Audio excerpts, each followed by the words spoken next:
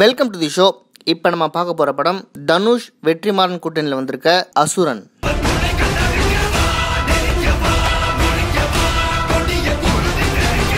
இந்த படத்தை பற்றி பார்க்கறதுக்கு முன்னாடி இந்த படம் நல்லா இருக்கா நல்லா இல்லையா அப்படின்னு கேட்டிங்கன்னா இந்த படம் ரொம்ப சூப்பராக இருக்குது. இந்த படம் சமீபத்தில் வந்த படத்துலேயே ஆடியன்ஸ் கிட்ட கிரிட்டிக்கலாகவும் கமர்ஷியலாகவும் ரெண்டு இடத்துலையும் நல்ல பேர் எடுத்து மிகப்பெரிய வெற்றி படமாக போகுது. மேலும் இந்த படத்துக்கு ஏகப்பட்ட அவார்டுகளும் வந்து குவியும். இந்த படத்தை பார்த்த ஆடியன்ஸ் ஒருத்தர் கூட இந்த படத்தை சுமார்னு சொல்கிற அளவுக்கு இந்த படத்துடைய மேக்கிங் இல்லை. படத்துடைய கதை சுமாராக இருந்தாலும் இந்த படத்துடைய திரைக்கதை ரொம்ப வித்தியாசமாக தரமாக என்டர்டெயின்மெண்ட்டாக இருந்தது. ரொம்ப நாள் கழிச்சு தியேட்டரில் படம் பார்க்க வந்த எல்லா மக்களுமே இந்த படத்தை ரொம்ப ரசித்து பார்த்தாங்க. வட சென்னை படத்துடைய கதையை கிட்டத்தட்ட 10 வருஷமா படம் ஆக்கணும்னு நினைச்சு யார்கிட்ட கால் ஷீட் வாங்குறேன்ட்டு போய் ரொம்ப கஷ்டப்பட்டு அப்புறம் தான் எடுத்தாரு வெற்றிமாறன். ஆனா இந்த அசுரன் படத்தை ஒரே வருஷத்துல எடுத்து முடிச்சிட்டாரு. அவ்வளோ கஷ்டப்பட்டு வந்த அந்த வட சென்னை படத்தை விட இந்த அசுரன் படம் 4 மடங்கு தரமான படம். படம் பார்த்தா உங்களுக்கே புரியும். இந்த படத்துல தனுஷை ஒரு 50 வயசு இளைஞராக காட்டுறாங்க. அவருக்கு 3 பசங்க, 2 பையன் ஒரு பொண்ணு. அதுல பையனுக்கு கல்யாணம் ஆகிற வயசு. ஃபர்ஸ்ட் சீன்ல பொண்ணு பார்க்குறாங்க. இந்த காலத்துல இருக்க ஹீரோஸ் யாருமே இப்படி ஒரு கேரக்டர் எடுத்து நடிக்க மாட்டாங்க. இந்த படத்துடைய கதை பூமணி எழுதின வெக்கை நாவலை தழுவி இருந்தது. வெளிப்படையா பார்த்தா இந்த படம் ஆதிக்க சமூகம் கீழ்மட்டத்தில் இருக்கவங்களுடைய நிலத்தை அபகரிச்சு அடிமைப்படுத்தி வாழ நினைக்கிறாங்க.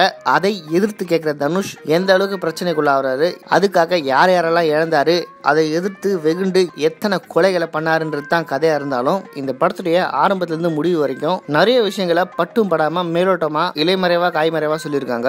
குறிப்பா இந்த படம் எந்த ஊர்ல நடக்குது, எந்த ஜாதிக்குள்ள நடக்குது, எந்த வருஷத்துல நடக்குது, ஏன் உயர் சாதியினர் இப்படி பண்றாங்க அப்படின்றதுக்கு எந்த விளக்கத்தையும் கொடுத்துருக்க மாட்டாங்க இந்த படத்துல.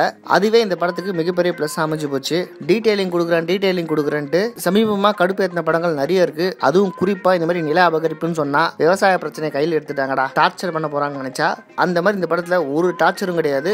நான் இப்ப சொன்னதான் இந்த படத்துடைய கதை நினைச்சீங்கன்னா நீங்க படமா பார்த்து முடிக்கும் போது உங்களுக்கு அது தோணாது. இது எல்லாமே இந்த படத்துல மேம்போக்கா வர ஒரு அவுட்லுக் பிளேவரா இருக்கும். உண்மையான கதை என்னன்னா, ஜாதி பிரச்சனையின் காரணமா தன்னுடைய மூத்த மகன் வில்லன் கிட்ட வெட்டுப்பட்டு இறந்துருவாரு. அதுக்கு பழி வாங்கறதுக்கு தனுஷோட சின்ன மகன் போய் அந்த மெயின் வில்லனை போட்டு தள்ளுவாரு.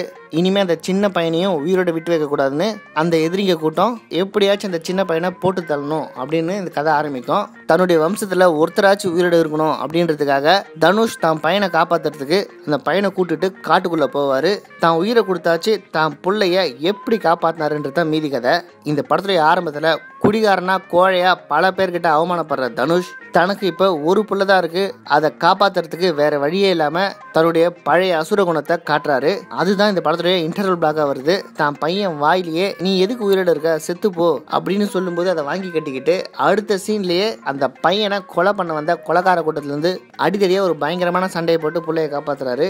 அந்த ஆக்ஷன் சீக்வன்ஸ் பாட்ஷா படத்துல வந்த ரஜினி ஃபைட் ரேஞ்சுக்கு இருக்கும். அங்க போடுறாங்க இன்டர்வல். பல பேரை தாறுமாறா வெட்டி ரத்தம் சுவைக்கிற தனுஷ் எப்படி இப்படி திடீர்னு கோவப்படுறாரு அப்படின்றதுக்கு ஒரு பிளாஷ்பேக் இருக்கு. அது இன்டர்வலுக்கு அப்புறம் ஒரு 1/2 hour போகுது. அந்த பிளாஷ்பேக்ல ஜாதி கொடுமை நில அபகரிப்புன்னு அந்த கதையிலையும் ஒரு 10 பேரை போட்டு தள்ளுறாரு. பிளாஷ்பேக் விட்டுட்டு வெளியே வந்த நேரத்துல மறுபடியும் தன் பிள்ளையை காப்பாத்துறதுக்கு கிளைமேக்ஸ்ல ஒரு 30 பேரை வெட்டி சாய்க்கிறாரு. அதுதான் இந்த படத்துல கண்முன் காட்டுற கதை. இந்த படம் நீங்க பார்த்து முடிச்சதுக்கு அப்புறம் இந்த படம் நிச்சயமா உங்களுக்கு ஒரு 4-5 நாள் தூங்கவே விடாது. படம் பார்த்த ஆடியன்ஸோட மனநிலை இதுக்கு முன்னாடி ஒரு படம் பார்த்து ஒரு இனம் புரியாத ஒரு சூழ்நிலை ஏற்பட்டது ஒரு சில படங்கள் தான். அதற்கு உதாரணம் பருத்தி வீரன், சுப்பிரமணியபுரம், விசாரணை, இந்த படங்கள்லாம் சொல்லலாம். அப்பேற்பட்ட நல்ல பேர் இந்த படமும் எடுத்திருக்குன்னா இந்த படம் எந்த மாதிரியான தரமான படம்னு நீங்களே முடிவு பண்ணிக்கோங்க. வெற்றிமாறன் ரொம்ப சீக்கிரமா இந்த படத்தை டைரக்ட் பண்ணி முடிச்சிருக்காரு. அவர் ஒவ்வொரு படம் எடுக்கிறதுக்கும் 2-3 வருஷம் டைம் எடுத்துப்பாரு. பொறுத்து இருந்து பாருங்க. அவர் எடுத்த படத்திலே இந்த படம் தான் வசூல் ரீதியாகவும் பெருசா ஜெயிக்கும், பல அவார்டுகளையும் வென்று குவிக்கும். இந்த 2 விஷயத்தையும் செய்யற படங்கள் ரொம்ப ரொம்ப கம்மி. அதுல அசுரன் இப்ப வந்து சேர்ந்துச்சு. அடுத்த வருஷம் நேஷனல் அவார்டுக்கு பல படங்களுக்கு அசுரன் டஃப் கொடுக்கும். தான் பிள்ளையோட உயிரை வெம்பாடு பட்டாவது அவனுடைய அப்பா காப்பாற்றணும்னு நினைக்கிறதே ஒரு இன்டர்நேஷனல் தீம் தான். இந்த கதை தமிழ்நாட்டில் மட்டும் இல்லை, உலக லெவலில் ஒர்க் அவுட் ஆகும். இந்த படத்துடைய ஸ்டோரின்னு சொல்ல போனால் இதுதான். ஆனால் இந்த படத்துடைய கதை என்னன்னா, ஆளாளுக்கு ஒரு கதையை சொல்கிறாங்க. விவசாய பிரச்சனை, ஜாதி பிரச்சனைன்ட்டு. அப்படி மட்டும் இந்த படத்தை எடுத்திருந்தாங்கன்னா இன்னைக்கு இந்த படம் இந்த அளவுக்கு வேலைக்கு இருக்காது. இந்த படத்தில் பல கொலைகளை தனுஷ் பண்ணுறாரு. இருந்தாலும் இந்த படம் முடியும் போது தனுஷ் மேலே தான் எல்லாருக்குமே ஒரு பரிதாபம் வரும். காரணம் ஆதிக்கம். ஆதிக்க மனநிலை கொண்டவங்களுக்கு, அதாவது இந்த உயர் சாதியினர் பணக்காரங்களுக்கு உண்மையிலே என்னதான் பிரச்சனை? எதுக்கு கீழ் மட்டத்தில் இருக்கவங்களை பார்த்து இவ்வளோ கோவம் வருது? அவங்க செருப்பு போட்டால் இவனுங்களுக்கு என்ன? அவங்க பசங்க படித்து பெரிய ஆளானா இவனுங்களுக்கு என்ன? அவங்க விவசாயம் பண்ணால் இவங்களுக்கு என்ன? அவங்க வசதியாக இருந்தால் இவங்களுக்கு என்ன? இந்த மாதிரியான கேள்வியை எவனும் கேட்கவே மாட்டானுங்க.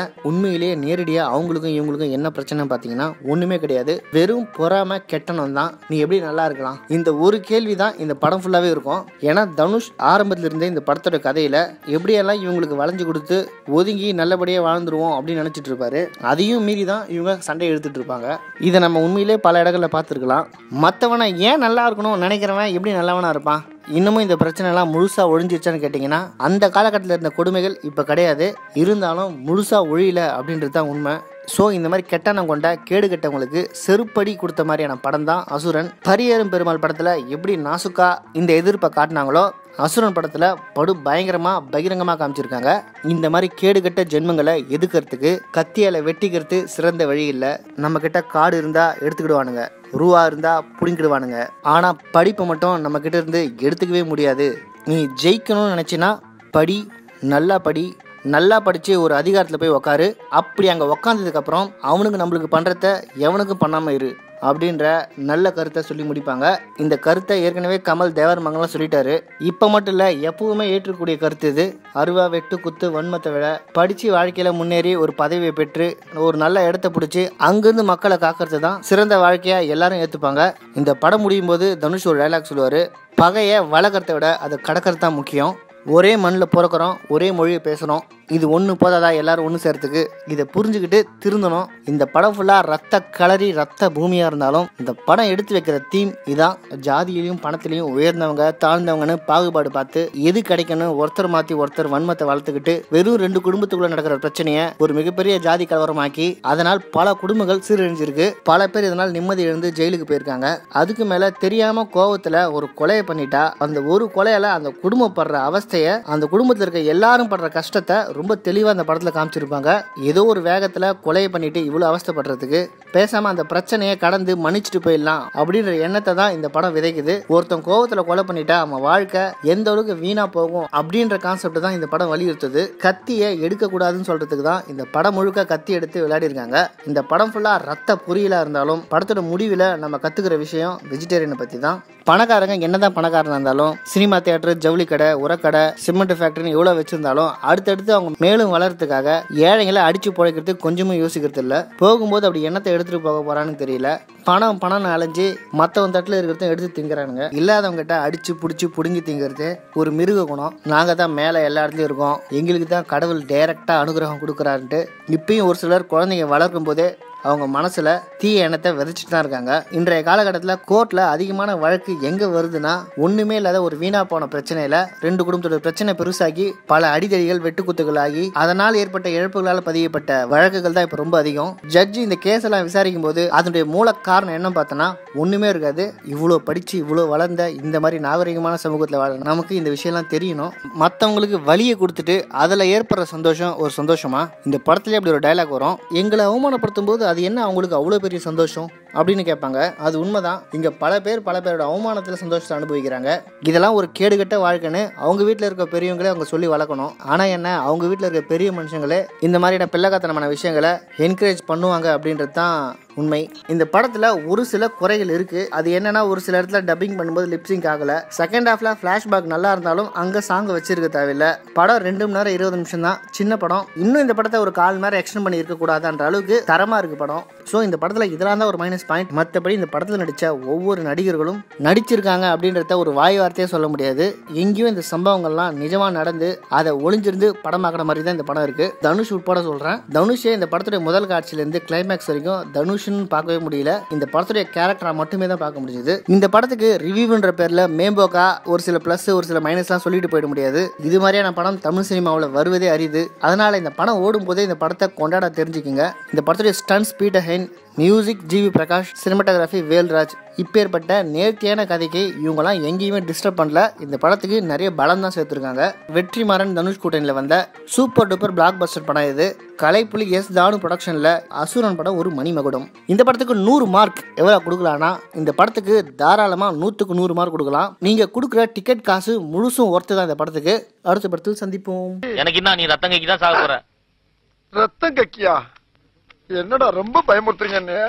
அகராதி பிடிச்ச பைபிளெல்லாம் வந்து நிக்கிறாங்களே, ஒன்னு பேசப்படாதாடா. நெஞ்சில் வீரமும் இந்த மண்ணில் ஈரமும் இருக்கும் வரை நல்லவன் எப்பவுமே ஜெயிப்பாய. Good man wins. That is the line Kings.